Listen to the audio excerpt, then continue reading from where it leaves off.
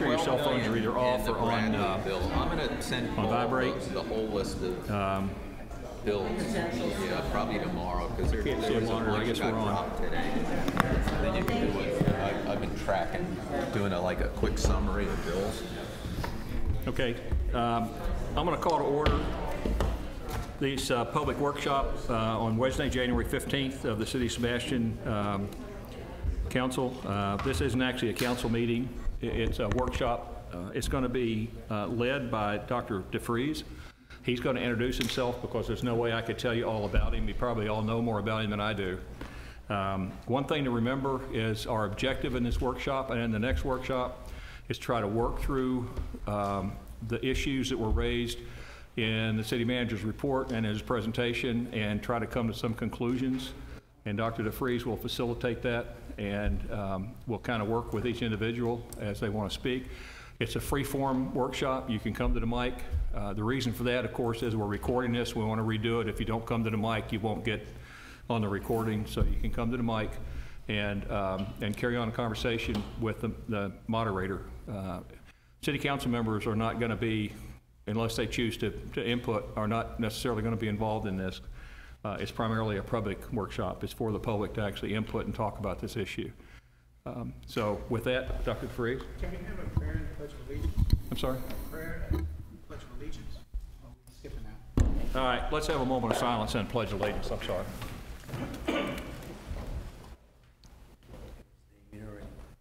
Thank you, David. Thank you. I pledge allegiance to the flag of the United States of America and to the republic for which it stands, one nation, under God, indivisible, with liberty and justice for all. Well, good evening, everybody. I'm going to do a really short introduction to myself. I'm the executive director of the Indian River Lagoon National Estuary Program. Our offices are just next door in the old high school. And I want to thank the mayor and the council and city manager for actually having this discussion. You are not the only community that's wrestling with water quality concerns. You know, how do you do comprehensive management of vegetation in aquatic areas? And so this is an issue that is a statewide issue. It's being addressed by cities, counties, and even the state of Florida.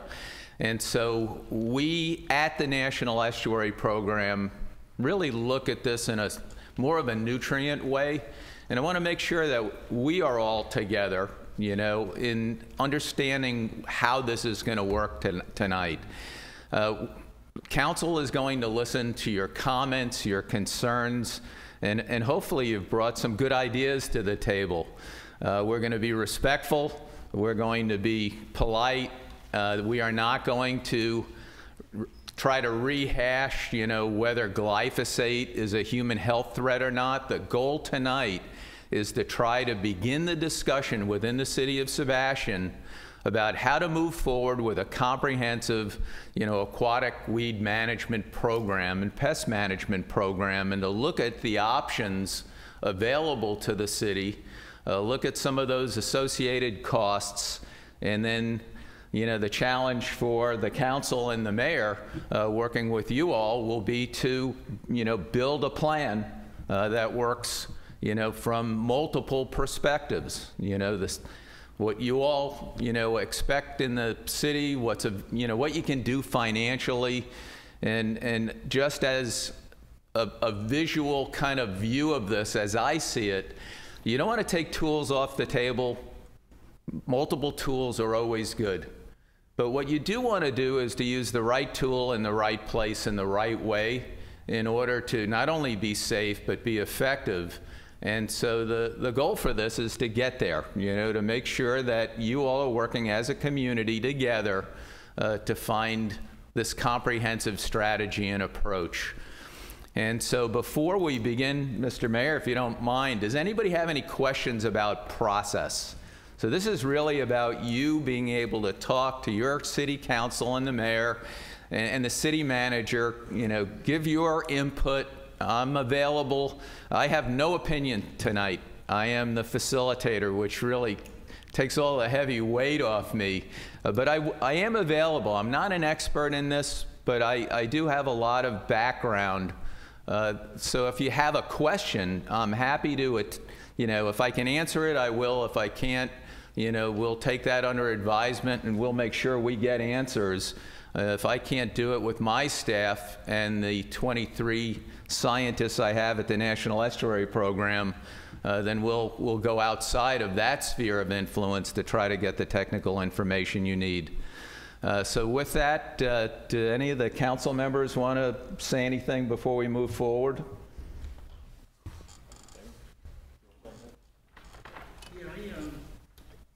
Thank you, Mr. Mayor, for recognizing me. There was an interesting article in the Press Journal that I just wanted to read to the public because I thought it was very interesting. And it was an article about a Dr. Lisa Ciotto, Executive Director of Marine Resources Council. And some of the things that she pointed out was that are a big concern that we should be looking out for is that founded in 1983, the Marine Resource Council is a nonprofit organization dedicated to saving the Indian River Lagoon. Its mission is to protect the lagoon through science, education, and restoration. Covering 1/3 of Florida's East Coast, the lagoon generates billions of dollars to the region's economy through increased property values and tourism. She said, people are starting to realize that when our environment goes, our economy goes. Speaking at a club, she described some of the council's activities, including mangrove restoration, marine debris removal, storm drain monitoring, lagoon literacy. She has a doctorate in conservation biology. She emphasized that the individual can do to help protect and restore the lagoon. These actions include follow local fertilizer ordinances, wean lawns off of all chemicals, landscape with native plants, keep grass clippings out of the street, use rain barrels, pick up after the dogs, avoid flushing unused medicines down the toilet, take cars to car washes, and get political by voicing your concerns to your representatives and your legislators.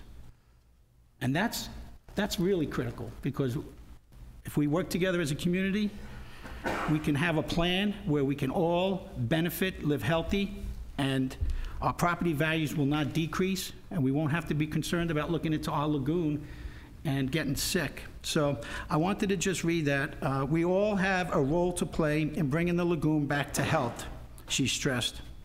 So please, everybody get involved. Thank you. Other comments before we begin? Mr. Carlisle, comments? No, I just appreciate everybody coming here. We're looking forward to a very informative conversation with you all and any information you can provide so that we can come up with a plan that's going to work to bring our waterways into a condition that we can all be proud of. So thank you. All right, now this is all about you. So if you raise your hand, I'll just recognize you. When you come to the podium, make sure you introduce yourself for the record. We are on TV, and the podium is yours. So who wants to start this off? Bob? Thanks, Tony. Yes, Bob Stephen at 150 Concha Drive, Sebastian. Thank you, gentlemen, for taking your time to do this. This is a great thing. We're really looking forward to this being, the beginning of a new world. But I'd like to recommend right now that there be no more chemical controls managing the flow of water in the city of Sebastian. That should be a new thing. There are plenty of other ways of doing it. No more chemical controls to regulate the flow of water in the city of Sebastian. That's to start the meeting. And again, I can't thank you enough for being here. This is a 4-year dream of mine. Thank you very much, all of you. Thank you, Bob. Doc?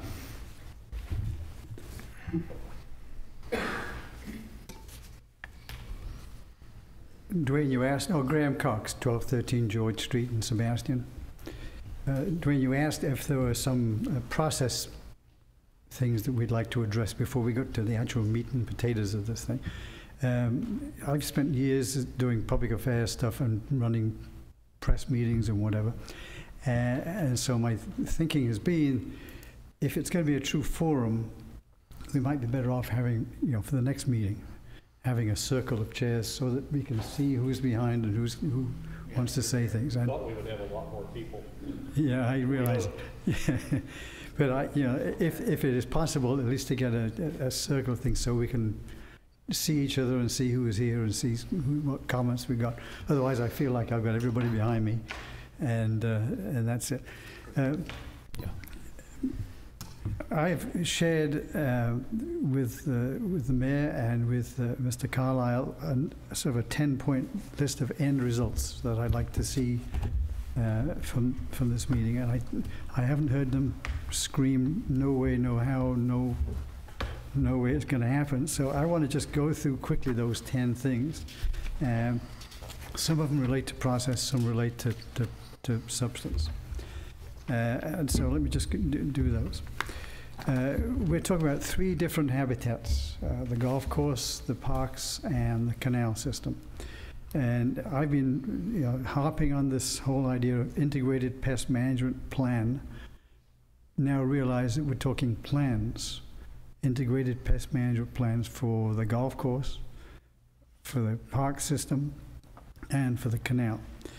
It's a lot more work than doing a plan for one thing, but I'd like to say you really can't do an integrated pest management plan for the whole caboodle all in one thing. I think it's better off that we split it up and have 3 things.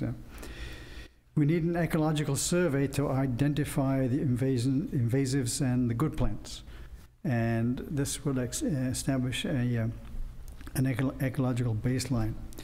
And I'm going to suggest this, and I've suggested it to the manager, that a small grant application to a thing called the Lagoon Council might be a useful thing. They're $5,000 grants, or up to $5,000, in order to pay for an ecological survey. I know that the timeline, it takes a little while to get grants together and get them approved or whatever else. But I see that as a very useful basis. If we're going to do changes to the environment, let's know what we're doing first, or what it is we're walking on and moving dirt on. My third bullet point is that we need an education program, and nobody's said no, we don't. But it's got to be one that lasts, because the whole function of this forum is to say people need to know more and we want your ideas. Well, they won't give your ideas unless they understand what it is that the issues are, and I would really say we need an education program. It struck me, the press journal is getting a lot of publicity here. At a meeting I was at last week down in the Indian River Neighborhood Association, the people from the city planning department with their consultant came along and explained what they're going to do and what they're already doing to get people's feedback on what to do with that power plant site. They set up a website and told people where to go and put their comments on this website. And so far they've had, according to this story, 6,500 people have commented.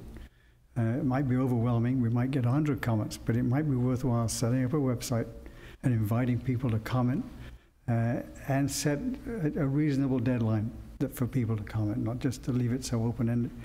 But they're anticipating something like 15,000 people to comment by the time they finish this. There's more to it than setting up the website, but that's the first step to do that. Excuse me, can you tell us what the website is? Their website is, Damien, my eyes are all That's okay. goofy here, but I'll come back to it in a second. That's fine, I'm sorry. It's www something, and I should have outlined it. www.speakupverobeach.com. www.speakupverobeach.com. Thank you. Next on the list, a citizen advisory committee made up of stakeholders, residents, golfers. And it might be that you want 3 different committees. God forbid that we promote more and more committees, but I have a suspicion that the golfers might want to have their own say in things, and the residents might want to have their own say in things. It will be a working committee. It could be under the umbrella of the Natural Resources Board. And the thing that concerns me is to get information to you given the restrictions of the sunshine laws, it might be difficult to structure a thing, essentially the Natural Resources Board, to be the advisory committee on this when you want to include other people in the discussion, and I could just see some confusion in the whole sunshine law business by doing it that way. The next one, a clear list of alternatives, complete with the pros and cons and dollar and non-dollar health environment costs. And I know Mr. Carlisle is, in his own presentation, has said that we need the alternatives and we need the pros and cons of all those things. I think that's the logical way to go in any kind of planning. If needed, and I know we've gone around, is there going to be a referendum or is not going to be a referendum? But if there is, besides the education program that I've suggested, we need an education campaign to support, if there's a referendum, to support a referendum.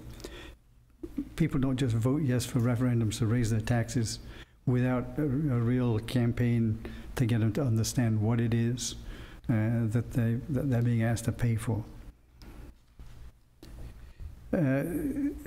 My next item is this. A clear definition of the role of the City Council in doing this. I know you're the deciders, but getting information to you is I think, something of a challenge. We're going to make sure that you do get it, and you do get to hear from everybody, and they feel that they're getting their information to you.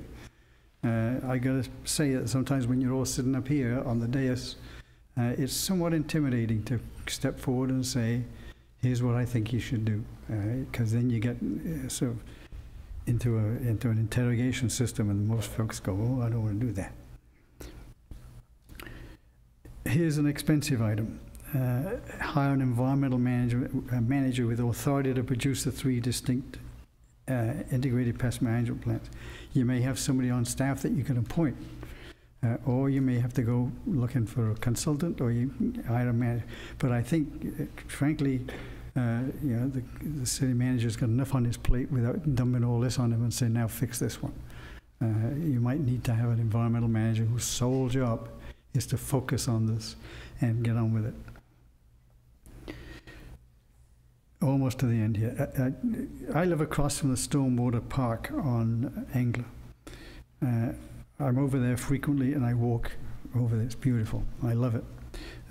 But it's, since the city took it over in 2008, it's really been in need of some tender, loving care to make full use of the ponds and the wetlands to clean up the canal system. And we've had discussions in the past about how often do those pumps run and how much water goes through it. And if you run the pumps at full speed, will it suck all the water out of the canal? I just think we got to focus a little bit better, a little more on the management of that stormwater park. My goal in all of this would be to say that we've got a goal and an action plan to make the canal system a natural resource asset to the city's green infrastructure, like the parks and the walking trails, the canoe and kayak access at Sebastian River, and the shores of the lagoon. It really is, the canal system really is an asset to this community.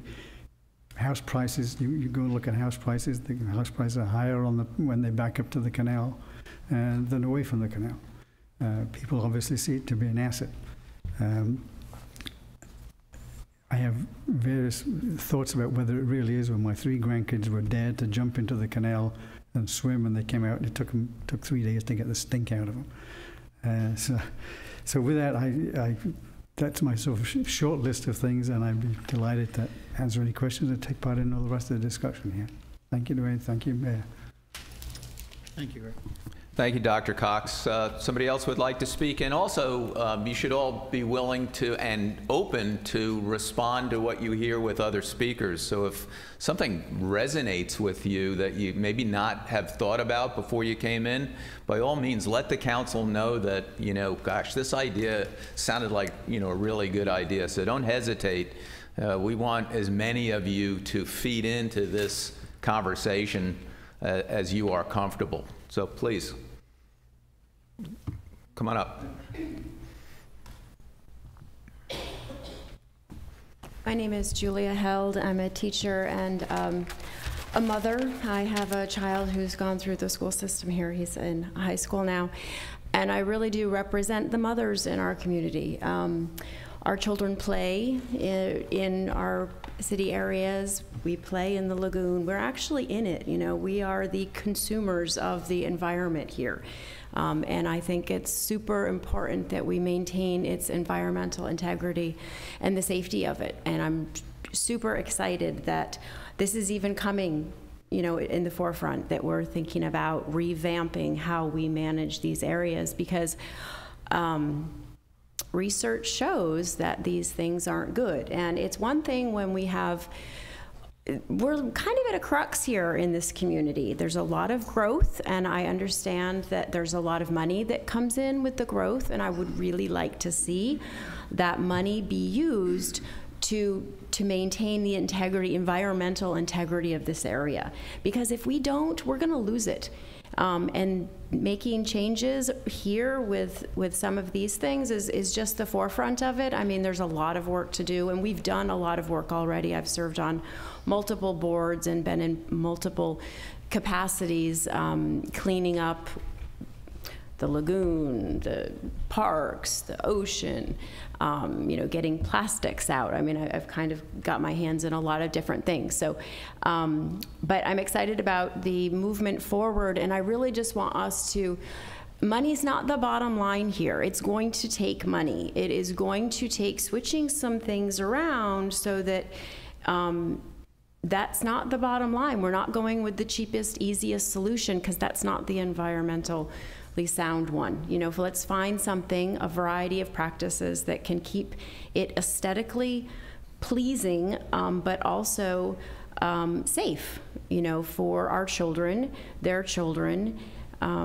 because we have a beautiful area, and it's real. This, like I said, right now, you know, this is it. This is our time to make some consequential decisions about what it's going to look like in 5 years and 10 years. And we want our wildlife. You know, we did the whole Indian River Lagoon. The Marine Resources Council put out a few years ago an intensive booklet as to the quality of the lagoon, based on the quality of it here and there and, you know, across it. We have like the best spot. We have the healthiest spot. And you can go ahead and look at the document. It's 2 years old, I think. But the animals come here. My husband's a commercial fisherman, and so he does see it. And we've got it all, you know, and if we chase them away or kill them off with too many chemicals, they're not coming back. And there's nowhere else to go, really. You know, I think we're all doing a good job. I just want us to see us do more. And I know we're just the city of Sebastian, but we can make a difference. And I'm here to help with whatever I can do in that capacity. So thank you. Thank you, Julie. Thank you. Hey, Bob, I'm going to hold you for a minute and kind of go around the room, and then I'll get you back to the mic if you don't mind. No, absolutely. Unless it's a really burning issue. Okay. I wanted to give Graham an attaboy. All right. You know, he does such a good job. Come on up.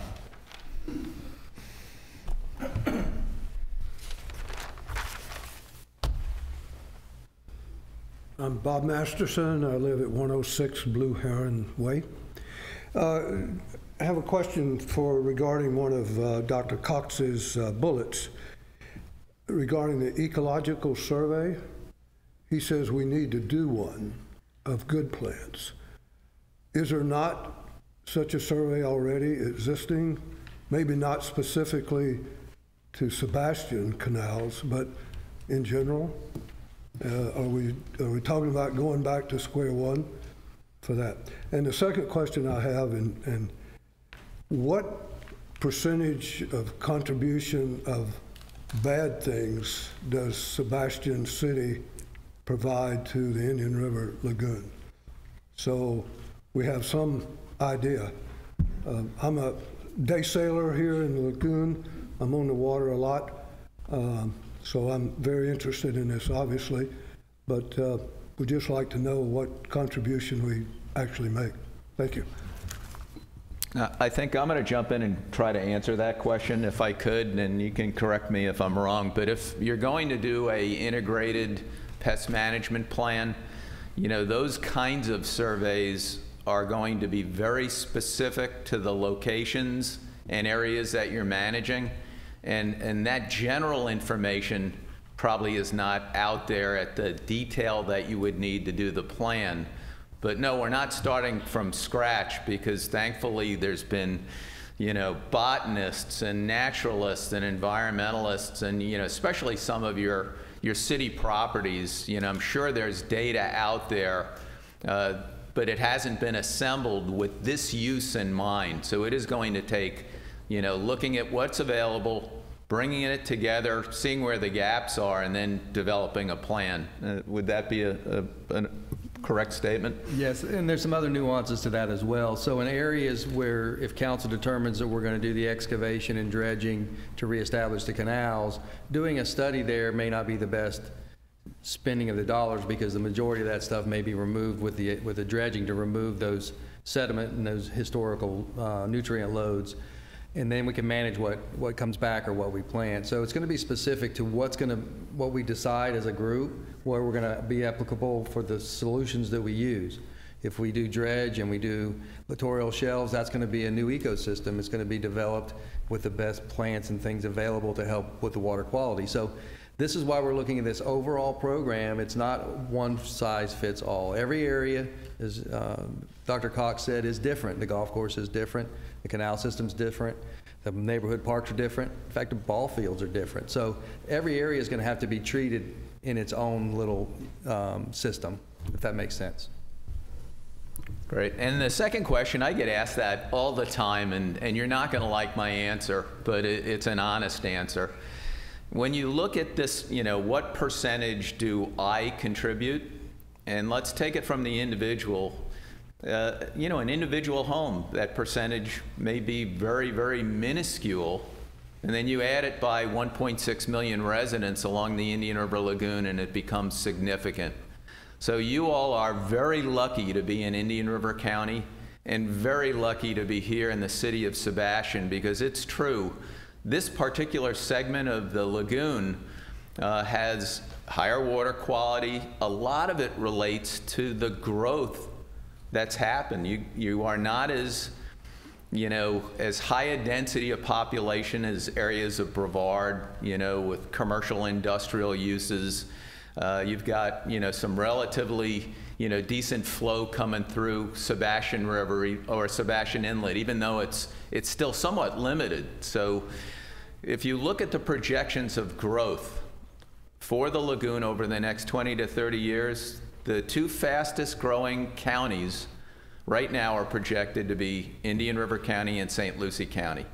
And it's because you've got so much, you know, land that used to be in ag that's converting to residential.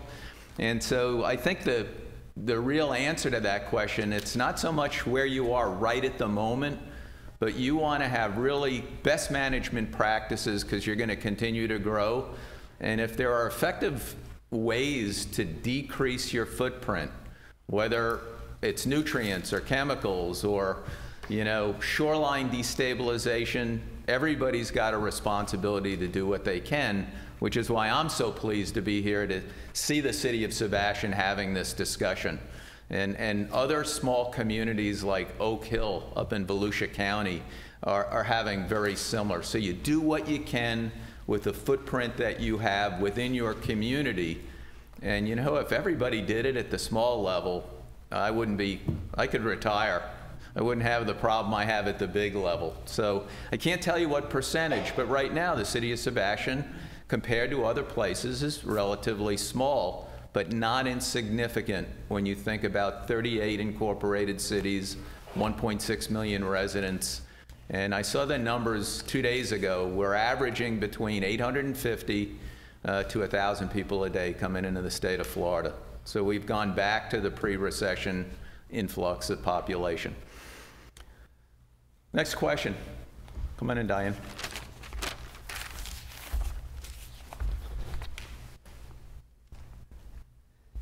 Hello.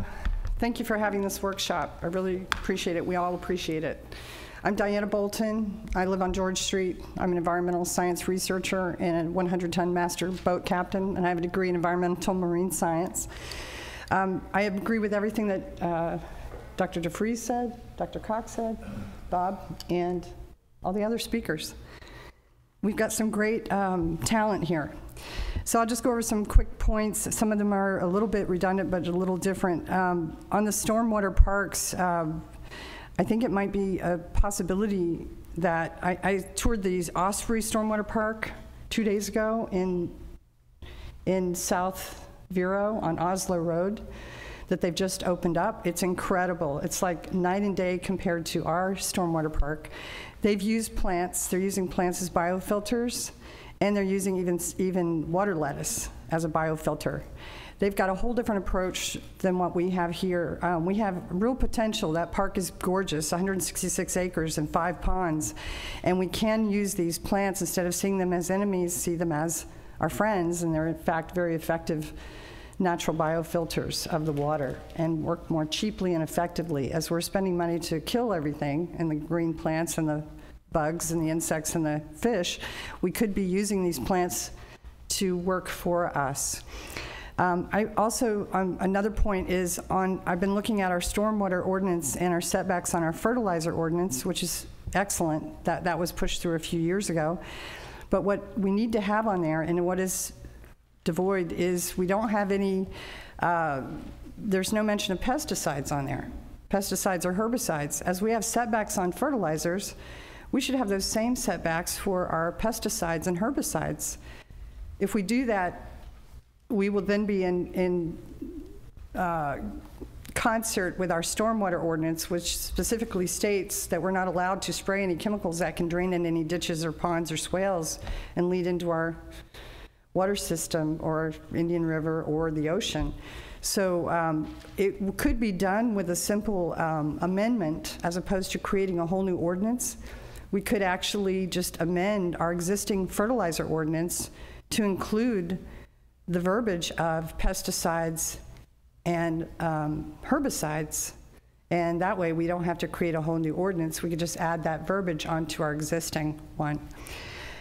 Water testing, it would be good to see more water testing done. I'm sure that there's grant money available, and in doing so, we could see where our source point pollution is and where our hot spots are.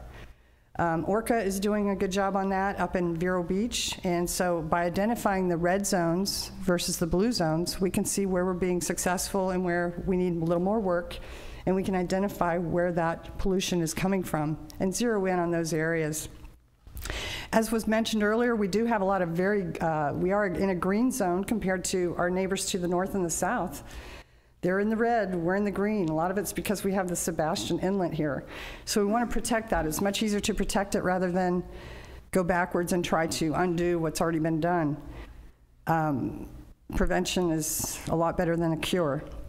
As far as the municipal golf course goes, I have sent information out to all the council members and the mayor and to the golf course superintendent, reference the Audubon International certification, which is only $300 a year, and it actually saves money in the long run. I read the testimonials and I went through the website, and I also spoke to the representative for the Audubon International, and which is not the same as the Audubon group here. It's a separate entity. But what they do is they encourage using pesticides only when necessary in spot treating, as opposed to doing wholesale blanketing, and also a conditioning of the soil. It's a 6-step process. It's very easy to get certified. Some of golf courses have done it in only 6 months. Some have taken a year. If there's extra funding needed for the plantings around the water bodies that help filter the extra chemicals that are needed on a golf course, we could probably help get some grant money for that, some funding to help do that, because in the end, that's going to help us tremendously. That water probably seeps out and flows into the Collier Creek, which flows into the St. Sebastian River, which flows into the Indian River Lagoon. So I'm sure that's a hot spot, and we need to really address that. Also, it would be safer for the golfers and for the people that work there. And as our golf course, municipal golf course, is operating at a deficit, it might help encourage more people like me to take up golf, because I would be happy to if I thought I wasn't going to be exposed to too many chemicals. So education to the public, yes, we need to get everybody on board. We can't expect a municipality to do something if we are doing it ourselves. So we all have to work hand in hand here. We can't blame each other. We all need to work together, as Dr. DeFries said. And our stormwater ordinance is a very good ordinance. We need to enforce it. It is not being enforced. It needs to be read, and it needs to be enforced by our code enforcement people. As far as testing new products go, we need to do baseline studies for areas that, and this was brought up the other night during City Council, as far as testing new chemical products, we need to do a baseline study. Even if they seem fairly inert and unharmful, we need to at least do a baseline study. It's not just about the surface and what the green leaves are on the surface. There's also the main area, which you can't see, which is the water area where the fish are. And then there's the insects in the benthic layer underneath, which is the base of our food chain. So first of all, we need to take a look at what invasives really are and what isn't invasive. Some of the things that were mentioned, like cattails and spatterdock, are not invasives, they're native plants. And how do you spray without, or treat without killing the natives that you don't want to kill? If we do remove invasives, anything else will come in its place, including more invasives. So we also need to be prepared to replant and replace in that space, because anytime you have a space, it's going to be taken over by something else. It could be desirable, it could be undesirable, but that's something that needs to be taken into consideration. This wholesale thing about killing invasives, but without, and with the unintended consequences of poisoning the soil in the meantime, or leaving an open space where another species that you may not desire takes the place of that. So that needs to be considered as well. Does anyone have any questions? If I may. Yes, sir. The one thing I want to bring it to attention is and I don't disagree with you that we should try to regulate the pesticides. The problem is that we're preempted by the state. So you need to talk to the legislatures, because Florida Statute 487, 482 preempt the regulation of pesticides to the state. So though we may want to do that, we are currently preempted by the state from being able to add that into our stormwater ordinance and our fertilizer ordinance. So that's something we need to talk to the state about. We're not preempted. I'm aware of that, and we are working on that on the state level. But we are not preempted from putting a setback requirement. We are preempted from totally not allowing private homeowners to use those chemicals. We are able to, as a municipality, fund or not fund those chemicals and use them or not use them, but we are not preempted by our state law to choose not to use poisons, and we are not preempted. We are able to have that in our setback requirement. What we cannot do by state law at this point, because of the preemptive law, is we are not allowed to ban private homeowners from using whatever poisons they want in their own yard. But what we can do, and we can regulate this legally, is we can regulate the distance from where it goes into the water. Like, for example, if you're spraying on a slope, which most of us have slopes and ditches in our yards because that's the drainage culture of Sebastian, everybody knows there's gravity, and some of the best sod I have and the best fertilized sod I have is the stuff that's getting all the fertilizer from downstream from my neighbors, upstream from my neighbors. And every year I can cut out beautiful sod out of the middle of my quarter round because it's been fertilized by everything up. So as we know, anything that's sprinkled or sprayed or scattered will drain down into that ditch. So it's not impractical, and it makes a lot of sense to include the pesticides and the herbicides in that fertilizer ordinance that we have, and it does not violate any preemptive law with the state of Florida, as I understand it. And you may have to get some more legal advice on that, but that's my understanding, sir. Thank you. Thank you. Thank you. Thank you, Diane. Thank you. Who else would like to speak? Come on up. Hi, good evening. Tim Glover, with the president of the Friends of St. Sebastian River. I also would like to thank you for this venue. I think it's important. As Graham mentioned, education, I think, is going to be a big part of it. This is a nice first step. The website's an idea too.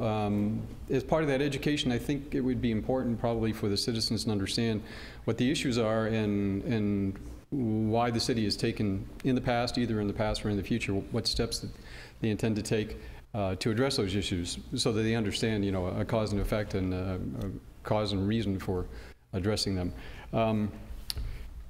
Stormwater is part of the issue, and the part of the education on that too. Indian River County did a test several years ago, I think it was with Dr. Grant Gilmore, to try to determine how quickly stormwater would get to the lagoon, and they put that rubber ducky in the canal or whatever, and I think it was only a matter of a couple hours, and it ended up in the lagoon. So, that's an important connection people need to make. Some communities put those markers on the storm drains saying, you know, all canals or waterways and what have you lead to the lagoon. There's some signs posted around. So that's part of the education process too. So there's a lot that can be done, I think, that would really help. It would help the community, I think, understand what the issues are and what you're trying to accomplish, and perhaps give some buy-in too and support for trying to improve things by just cleaning up their own yards, for example. The other thing is, I would imagine that there may be some funding out there available.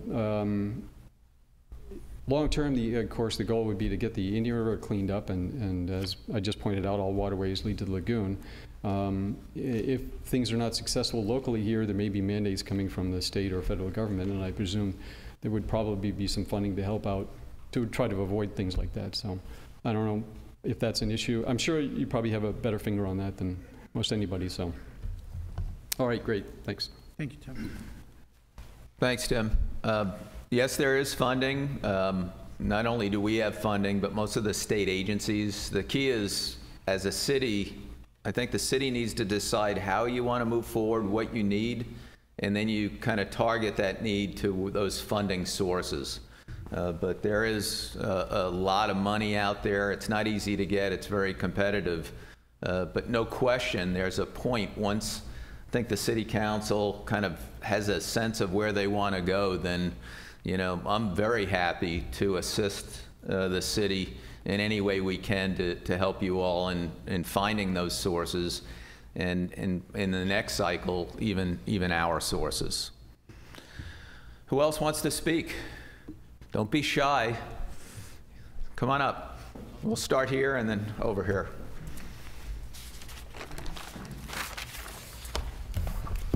Hi, my name is Charles Stadelman.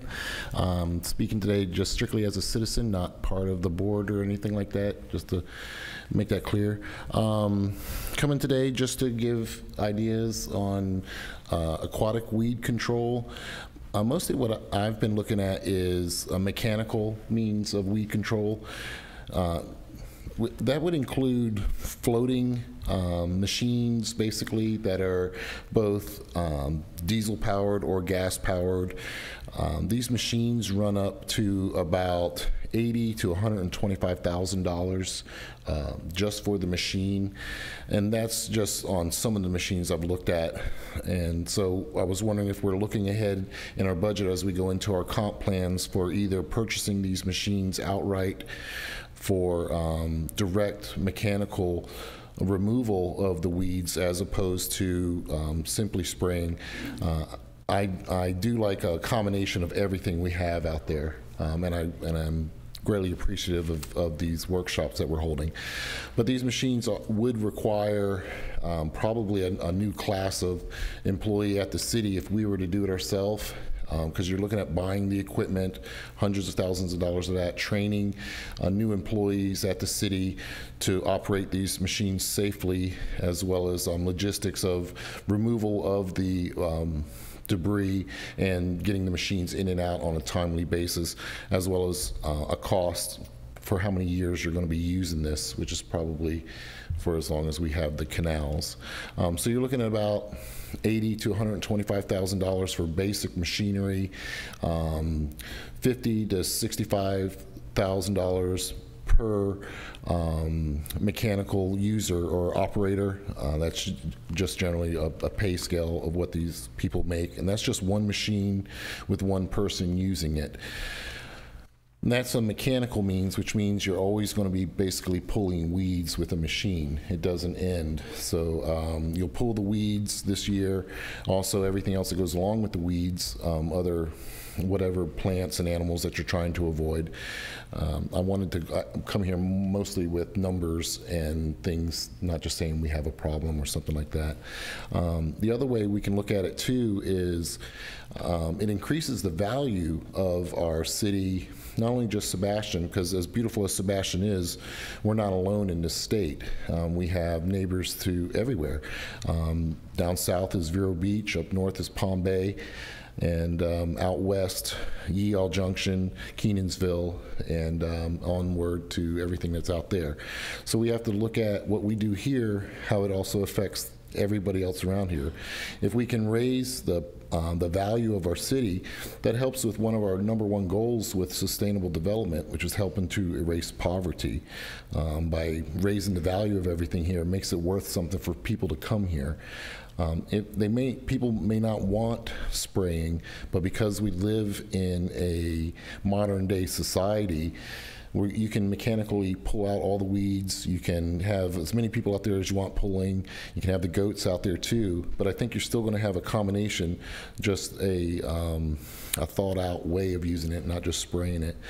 Some of the other things that it affects too, when you're just pulling weeds like that, it affects everything as far as the good health and well-being of the whole area. By not putting so much spray into the system, you may or may not, depending on your point of view on that, really affect the health and well-being of those who live closest to these canals.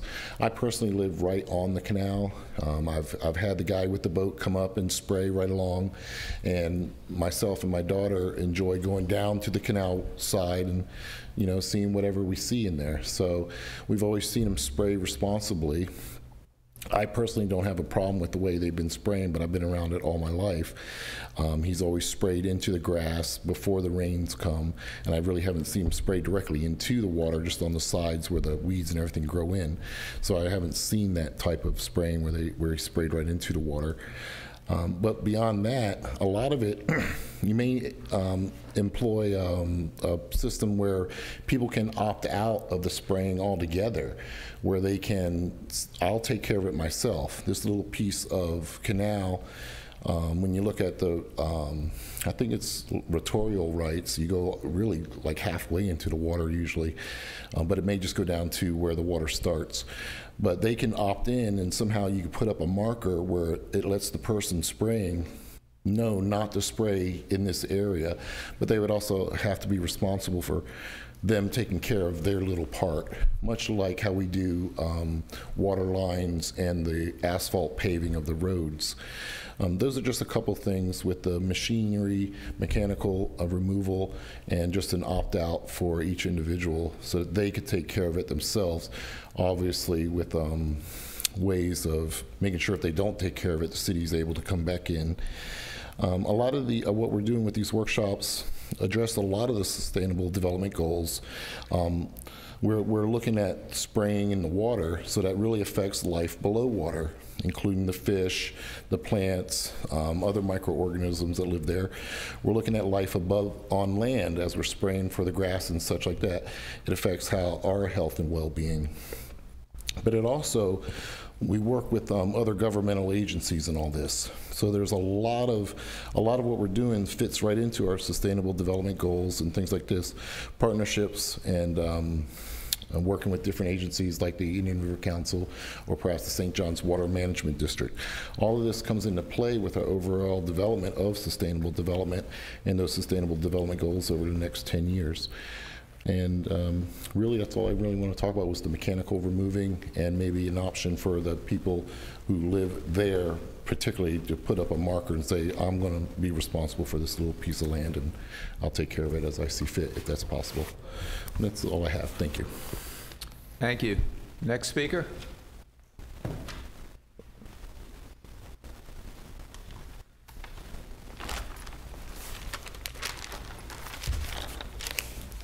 Yes, I'm Dr. Bob Betta.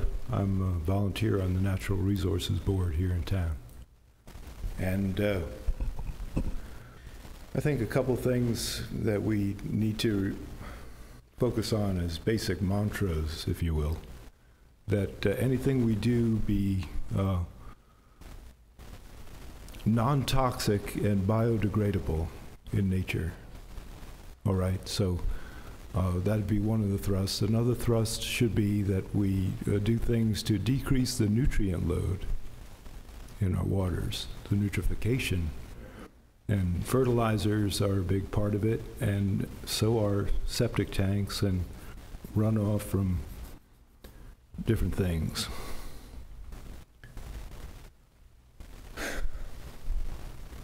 The third one escapes me right now. But those two basic ones are very, very important. Thank you. Thank you. Thank you. Can I just do a plug for the septic systems? The city currently, for the CRA district, has a grant, a cost share grant for converting septic to sewer for the CRA district. We've got several coming on the meeting, this upcoming meeting, but we need the residents to apply, or the business owners and residents to apply. We got a grant from the Indian River Lagoon Council to help offset those costs. The money's available. And just want everybody to understand that the Indian River County had waived the fee, one of the fees for the ERUs, and that's coming to an end. And I think we need to get the message out to our businesses and residents in the CRA where they can connect.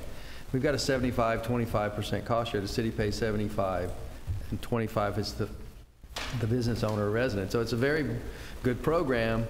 We're one of the only ones doing it, and it's a shame that these individuals aren't applying. So get the word out. I appreciate that. Thank you. Next speaker. Oh, you guys are shy tonight. Bob, I'm going to let you take the mic. I didn't forget you. I want to thank Dr. Cox because we've been working on this 4 years, and he's done his homework on this. You guys, listen to the old man. He is really great, and we're missing one or two little things here. We should be transparent with the permit that allows us to spray these toxic chemicals, because the permit is very clear, and I think that should be readily available to the public, and it's not. We should know what you're spraying my backyard with, when you're spraying it. Last 62 days ago, we got sprayed with a cocktail that would knock the socks off of a healthy kid. And it mixed Diquat 2,4-D with glyphosate and 5 or 6 other chemicals, and nobody tests all those chemicals together. You know that, Dwayne. So we need to know when that happens. The permit says we're supposed to know.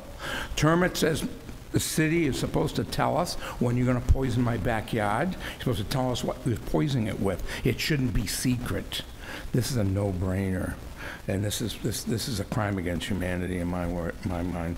And the other thing is, Dr. Bob, I think maybe your last thing was the carbon footprint.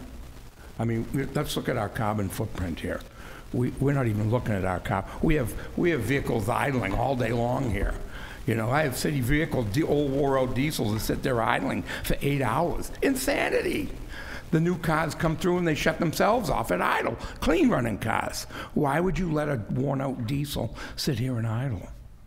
I mean, Honda has offered us money to help the fishermen clean up their carbon footprint on the waterways. But I can't get past this poison thing. You know, I'm dying from this stuff, and I just got to leave, I think. I'm not going to take on another project, and I'm just going to leave. That's what I'm going to have to do, you know. I like what everybody's saying here, but we need to look at that permit, please. The boat should be letted up. There should be a phone number we can call them and say, what are you spraying on my backyard, please? You know, the dog next door is dead. The old lady next to me just lost her mind, and they're out there adjusting their sprinklers. And on the Diquat 2,4-D, it said, don't use for irrigation. I ran over the guy next door. He's out there adjusting his sprinkler. I said, they just put Diquat 2,4-D and 7 other chemicals in your water. Don't get out of there. I got 3 or 4 guys dead. I got cysts on dogs up and down my canal. Come on, people. Read the MSDS sheets. Read the permits. We had a clever city manager at one time, and he says, oh, we don't have to follow the permit. We're not public waterways. It's in my backyard. It's in my backyard. Bob, I think you've made your point. Do you have any other points? Yeah, round table next time so we can put this stuff together. Thank you. We can do this. Come on. Number 3 came to you. Number 3 came to me. You can thank Bob for that. Well, it is as follows.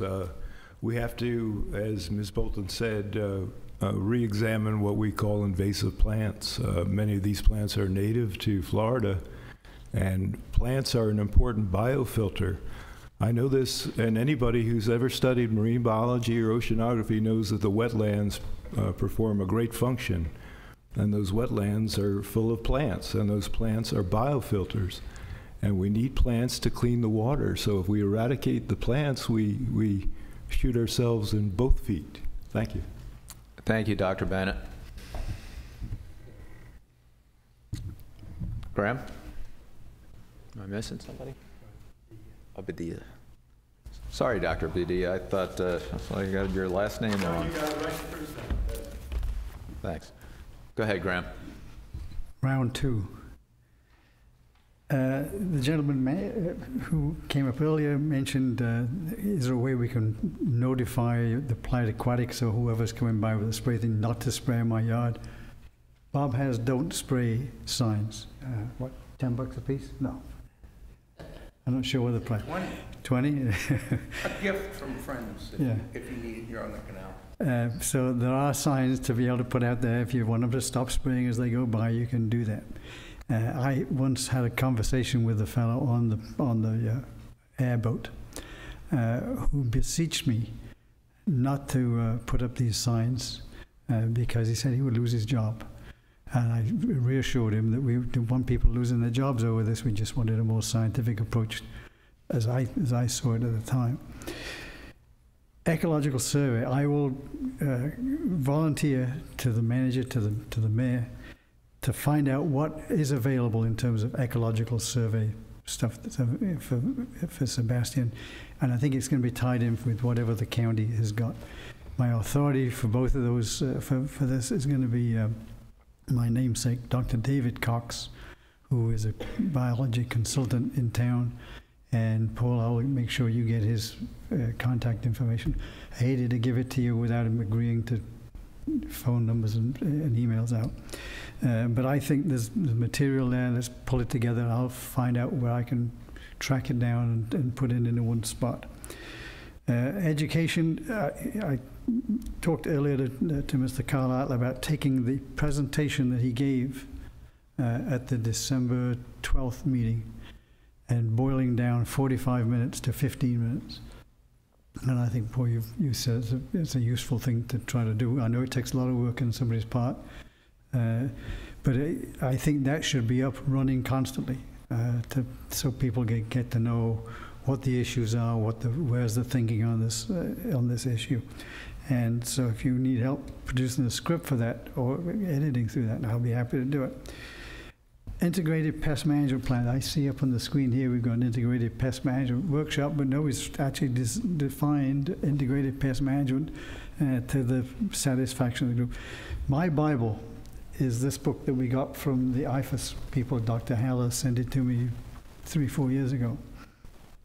And it's the one that tells you what chemicals are available, why chemicals, what plants, what invasives, and how you go about identifying all these things and putting 2 and 2 together to make sense in an integrated pest management plan. So Appendix D of this report is how to develop a lake, or in this case a lake, but it could be a river or lagoon, a management plan. And it goes through the steps and the elements in it. Developing the plan, you need to focus on the prevention program. And basic to that is education and quantitative combined with proactive management of new infestation. But key to prevention is education. The next step in that is problem assessment. Should focus on identifying a problem in a given water body and collecting information about the problem. And we've said this all along. If you don't know what the problem is, you have no idea what solutions are going to be there. Project management. That's part of the integrated pest management plan. It's a neglected aspect of managing invasive plants, according to the IFAS people. monitoring. You've got to have a monitoring program that should include not only an assessment of the distribution of target plant species, but also a program to monitor other biological communities. That gets back to this ecological survey business. Education and outreach, separate from, I think, the prevention discussion. There's got to be an education and outreach program that goes along with everything you're going to do. It's not something you're going to do this week or next week or the week after. It's something you're going to do for 1 year, 2 years, 5 years. You're going to keep moving along with the program so people understand because people sell houses and people buy houses and they don't know what's preceded on that particular piece of property. Plant information and methods. You need to have a good list of invasives, non-native, native, endangered and threatened species. And you've got to articulate management goals, and there's going to be site-specific management, and last but no means least, an evaluation period. Is it working? Is all this effort that you're putting into this working? Are we better off now than we were when we started? And if it helps, I'll give this to Jeanette to put into the record of this thing, and I can give you more copies. Jeanette.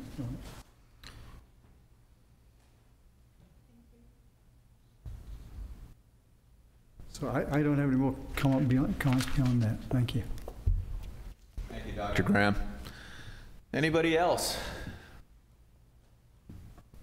Come on back up.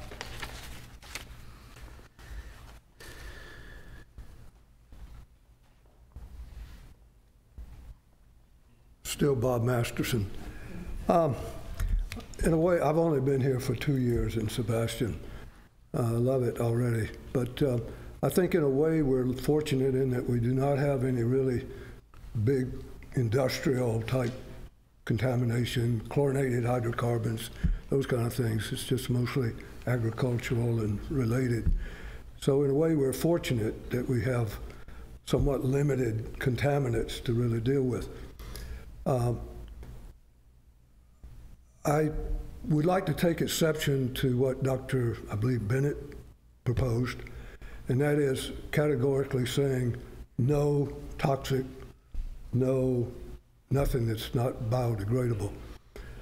I think, as the gentleman here said, I think there's a lot to be said for combining approaches, that risk assessments are needed. I think your idea of doing localized surveys of what the issues are in particular locations so that when you try to remediate it, you're dealing with those particular issues rather than just carte blanche. I think that's where we're going to get in trouble, trying to apply one standard to every location.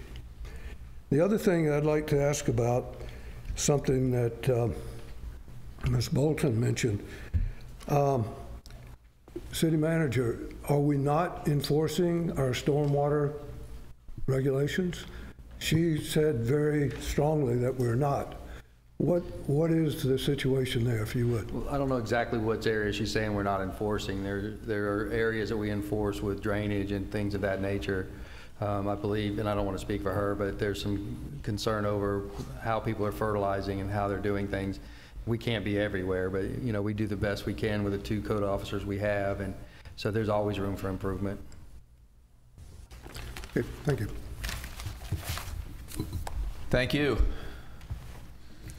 Gonna wait a second to see, if a question pops up. How many questions do I get?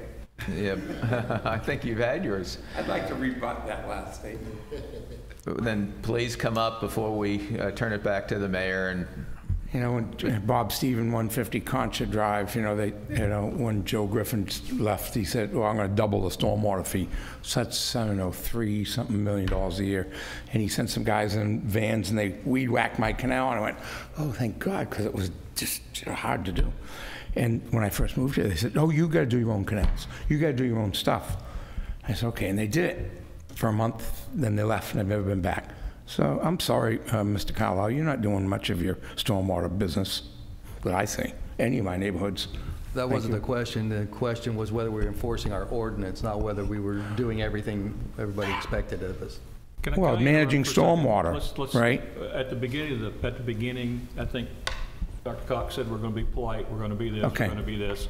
I'd just like to ask you to not do that type stuff. I'm sorry. It's not productive, it really Okay, isn't. I'll try to We restate all know we it. want to solve this problem, and it's not productive to be that challenging. And you stated that last meeting, and I'm sorry for that. You know, I'll try not to use names and attack, but I don't see we're doing a whole lot right, Mr. Mayor.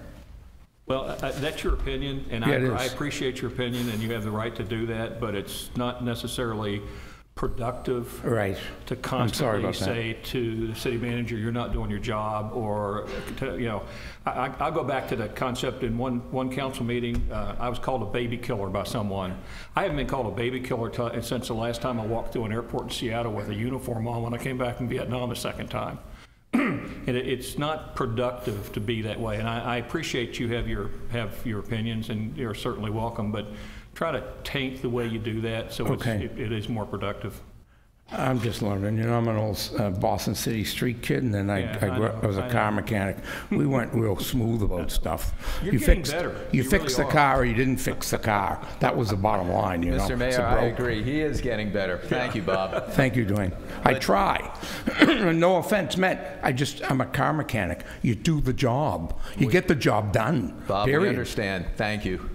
But it is the mayor's comments. I serve 7 counties. 40% of the East Coast of Florida, and a lot of these issues can get very emotional. They can get very personal, especially when we talk about human health issues. And it is really good advice that when you're in these forums, it's not about personal. It's about process, about policy, and it is way more effective to try to curb that enthusiasm and that emotion in order to get the job done. So it's good advice, Mr. Mayor. Anybody else before we turn it over? Come on, Diane. I just want to say from the bottom of my heart, Mayor and council people and City Manager and Dr. DeFries, thank you so much for what you're doing here. Thank you for being here. And I think we're headed in the right direction. And the town supports you, and we really appreciate what you're doing. Thank you. Dr. Bob?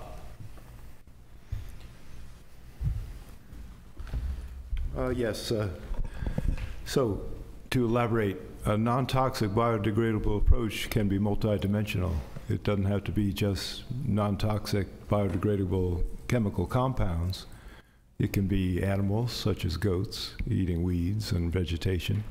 It can be controlled burn using diesel and other mechanisms. It can be steam.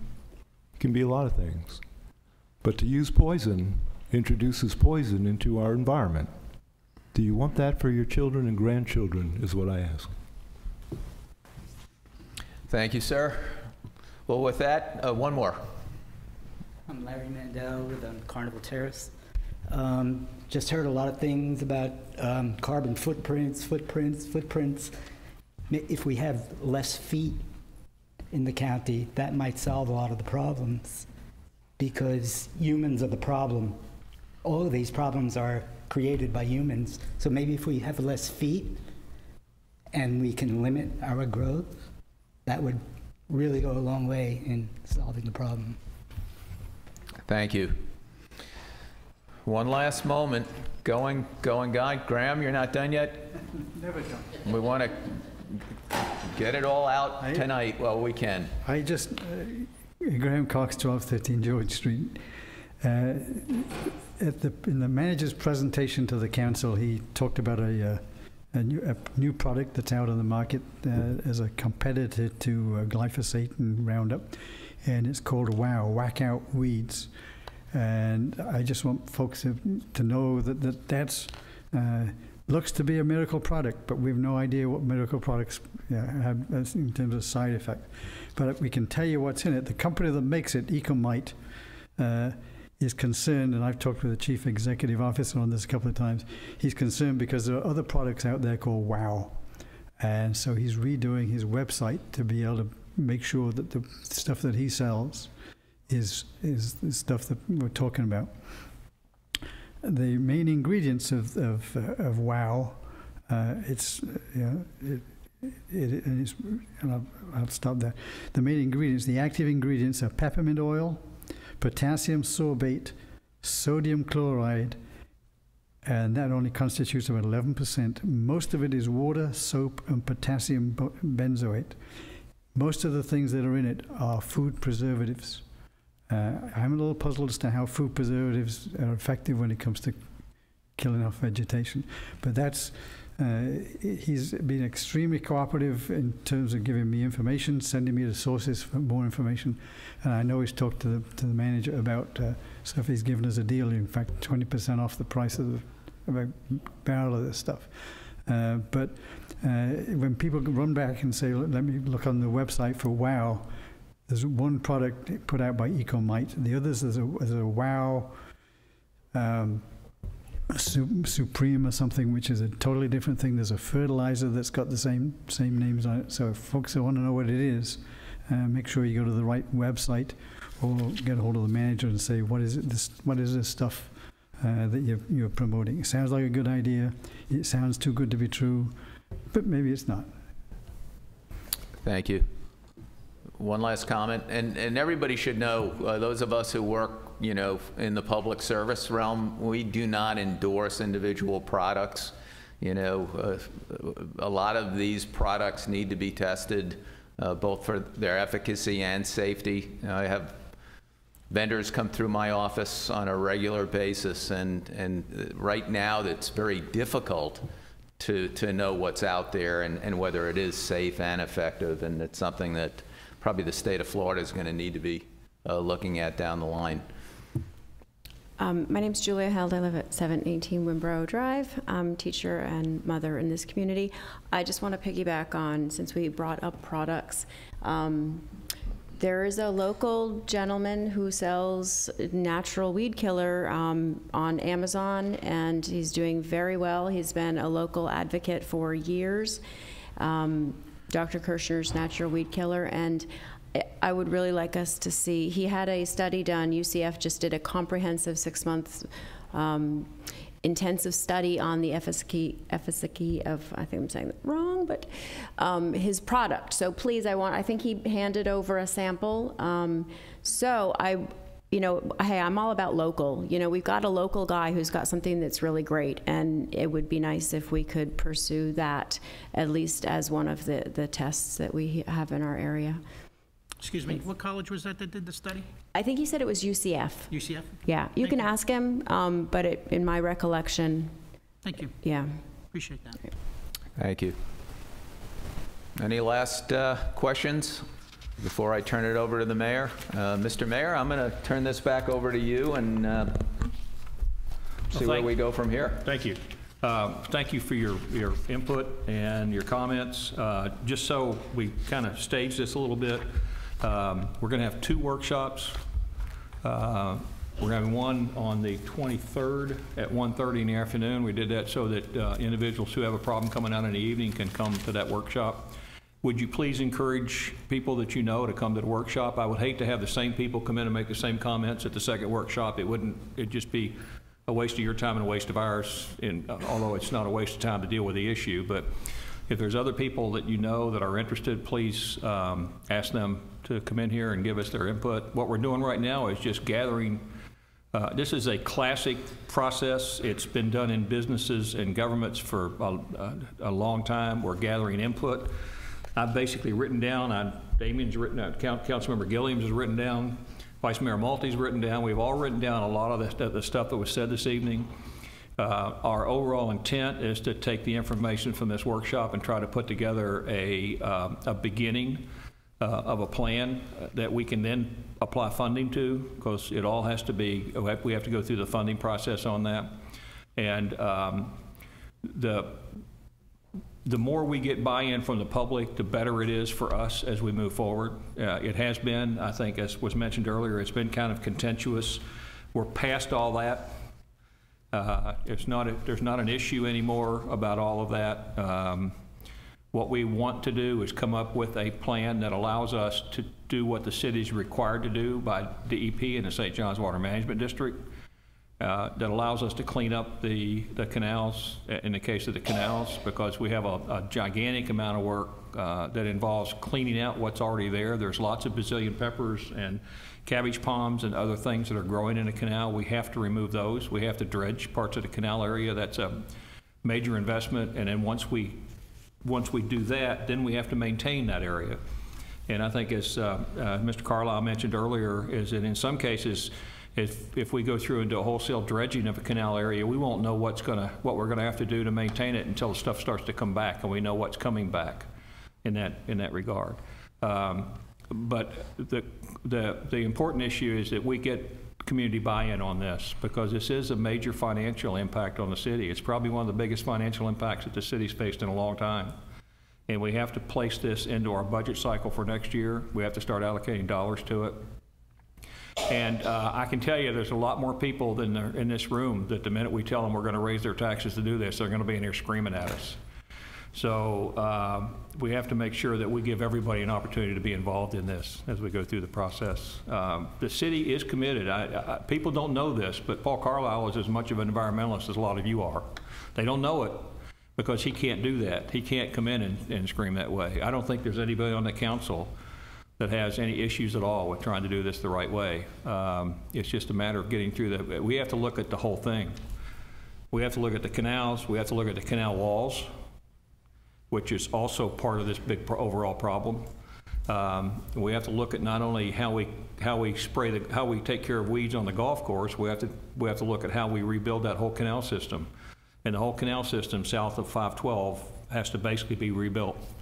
We have to go in, clean it out, start to maintain it, and we may have to do wall replacements as part of that. It's a big deal, and it represents a lot of money. So the more public buy-in we can get, the better we are in this process. So please let your neighbors and friends know about this workshop and the one we're going to have on the 23rd, so we get additional people to come in and talk when it comes to that. Anybody else? Anybody have any questions about what I just said? Can we advertise that, Mr. Mayor? I'm sorry? Can we advertise the next meeting? Have a what? Can we advertise our next meeting? Yeah, it's advertised. Yes, it has been advertised. Where? But people, this is my perception in government. People don't come in unless they're mad. No, mad. Simple. Okay. People don't come in unless they're mad. And the fact that I just got through saying we might raise their taxes might generate some of that. They might get mad and then come in. So. Input from that. If you're going to talk, you got to come up, if you would. We have to get you on.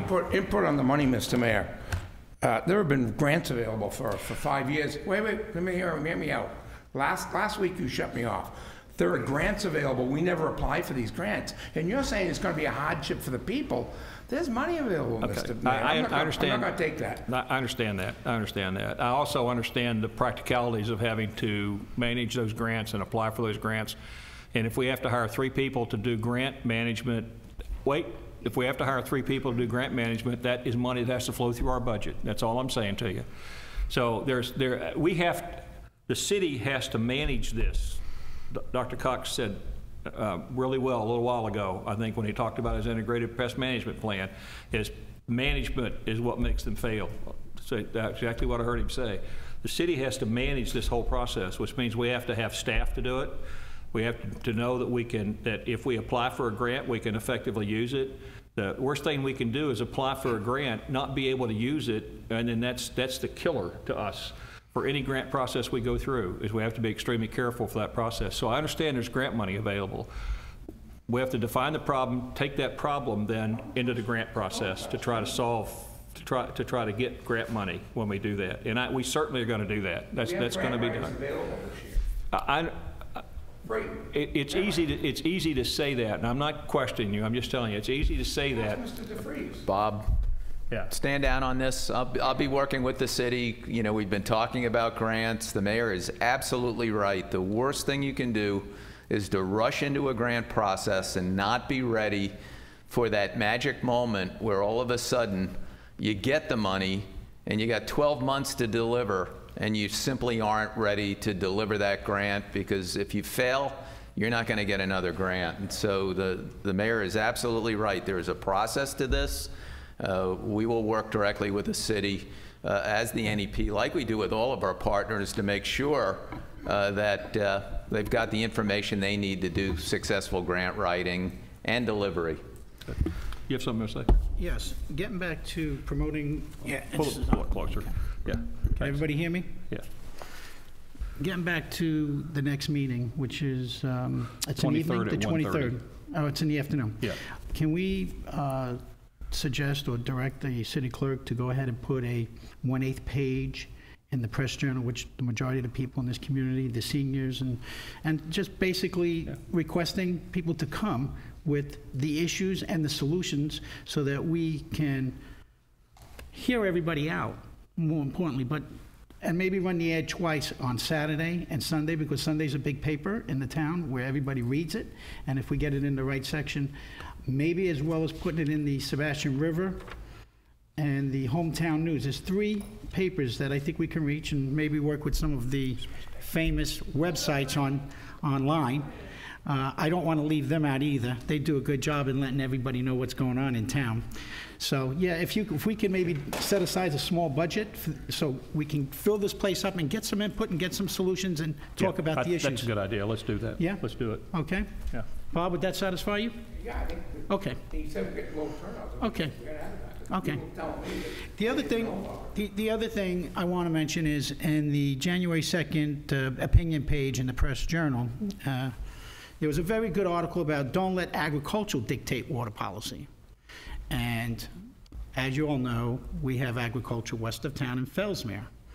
And their drainage ditches feed into, I think, C-54 Canal, if I'm not mistaken. So there is a lot of runoff that comes from the west. And there is some legislation that's being pushed through. The governor has put a task force together to address a lot of these issues, not just up here in our area where it's agriculture, but mainly down by Lake Okeechobee and the other sources of pollution. But there's a bill, 712, it's called the Clean Waterways Act. And you should be in contact with your representatives and your senators and get up to speed on it so that they know how you feel about what's going on. And the bill is about 100 pages. There's about 28 pages of study and analysis in it. So, again, it's SB 712. It's already passed the Community Affairs Committee unanimously on December 9th. So, if everybody chimes in on that and speaks to the representatives, I can also assist. Is there a House equivalent? Pardon me? Is there a House equivalent? I just see the Senate. Yeah, right now. I didn't see the one on the House, but I'm sure they're going to be looking for a partner. So I just wanted to bring that to everybody's attention also. I believe there is a House companion bill. What I'll do is I'll give the city manager our list. You know, bills are still dropping, so it's hard to keep up. But I've got right now a comprehensive list to about a week ago on water bills, both Indian River Lagoon and the broader bills. So I'll get that to the city manager and he can distribute. Good. Fabulous. Thank you. Mr. Vice Mayor, do you have anything? No, I have nothing on this right Okay. All right. This has been a good session. Thank you guys for coming. We're now adjourned.